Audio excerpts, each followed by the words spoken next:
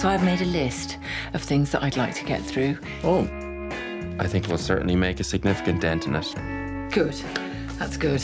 Good. You want to start with the blowjob?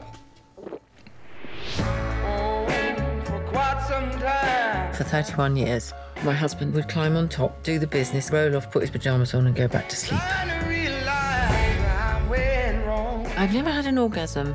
And yes, in fact, if we do this, he will only be the second man I have ever had sex with. Oh, God.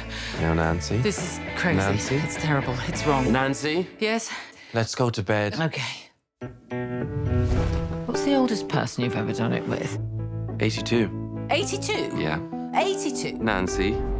Okay, I'm feeling a bit better now. I've been very bad today, miss. You might have to keep me behind after class. Okay, stop it. No, I know, miss, but we could just... Safe word, safe word. We don't have a safe word. What about you, the real you? I'm whatever you want me to be. I don't doubt it. I've never done anything interesting or remarkable in my life. This is it. I see my friends shriveling up over the years. Sorry. Nancy, everyone needs something different. I don't judge my clients unless they're total arseholes. You sound like some sort of sex saint. Are you real?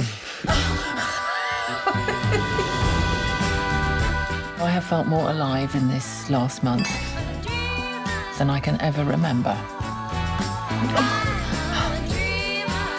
You're the only adventure I've ever had.